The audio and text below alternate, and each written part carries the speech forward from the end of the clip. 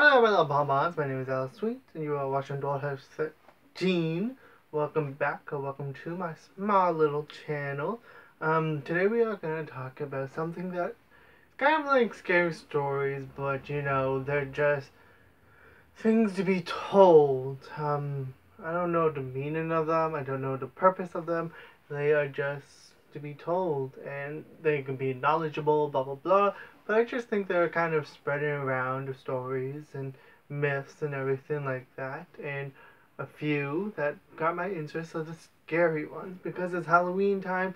I thought that we would actually do a kind of creepy version of it in the stories. And these are urban legends, you know, urban legends of those that say don't eat pop rocks and don't drink pop at the same time, how your belly explode. But these ones are the really scary versions of what the hell. Everyone has them. Everyone knows a few. Like Marilyn Manson took out his ribs so he can give himself a BJ, blah blah blah. So basically, urban legends are one of those things that everyone hears from childhood, from onwards, and it kind of creeps you out. One of the most famous ones is Bloody Mary, and basically Bloody Mary, you're supposed to go to a window with to a mirror with a light and say her name 3 times, and she's supposed to appear. But in the 1800s or whatever it was created, you were supposed to find a man for thy woman's. Basically, you were supposed to walk backwards up the stairs, and you were supposed to see the man that you were supposed to marry, or the name of the man that you're supposed to marry. But if you saw a skull of the Grim Reaper, that means you're gonna die before you got married. So I think that's quite interesting. Another urban legend is Canadian urban legend, and it's the Wendigo. The Wendigo is basically cannibalism. If you ate someone, you would be possessed by a spirit and become this horrific monster that eats other people. So cannibalism, Wendigo is one of my favorite monsters of all times, and that's another urban legend. One of the other ones, there's something in Newfoundland that's this creature in a lake, and it's this long serpent-like. It's called Messi or Nessie or um, Jesse or something like that, and it's really creepy too. Urban legends were always there out there. Anyway, I have a clown mask on if you can't really tell. I just want to remember. Anybody remember the 2016 clowns, the scary clowns around Halloween time? I miss those. I wonder where they went. I wonder why they stopped. I'm very sad about that. But anyways, I'm distracted very. Also, I may not be able to make other videos a while now because there's construction in my house that's coming up soon, and I don't know if I could actually make videos soon, so I'm very sad about that. But I'm not popular enough to actually people care, so it's kind of good.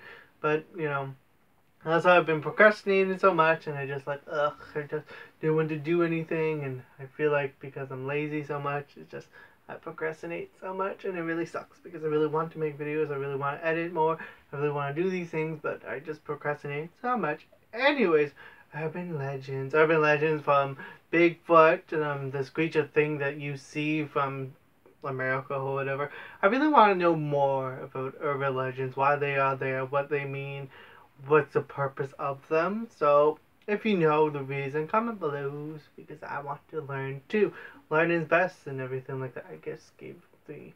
So urban legends. What else is there? There's one with there's a creepy little story version of the Hook or whatever, and basically there's a man that kept following, and he just they stopped. The couple stopped, and they heard a tick tick noise, and they're like, "What the hell is that?" So the boyfriend left to investigate, and it's been hours. And basically, the woman's like, "What the hell's going on?"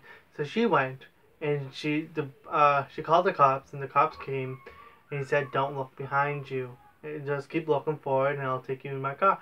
And she looked behind, and the tick tick noise was actually her husband. No, actually her husband hanging, and it was kind of creepy. I told the story wrong because I told you the tick tick noise was before it, but I'm scatterbrained right now. I just want to get this over and done with, tell you the truth.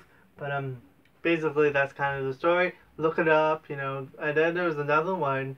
Oh God, it's called Flashing Lights or something like that. And basically, I think I have to go soon. I have like a minute left. So blah blah blah. Basically, this person, she was getting gas and she took the gas and everything like that.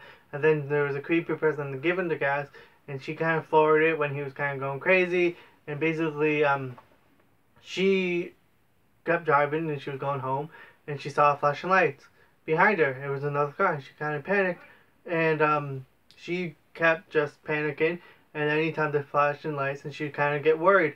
And she, when she got home, she was about to run in her car, and the guy's like, "Wait, there was a man behind your car. If I didn't flash the lights, then you would probably get killed." Anyways, I have to go. Thank you very much for watching my video. I love you all. I'm on time limit right now. I love you all. Please don't forget to like, comment, and subscribe, and I'll help you out. Goodbye.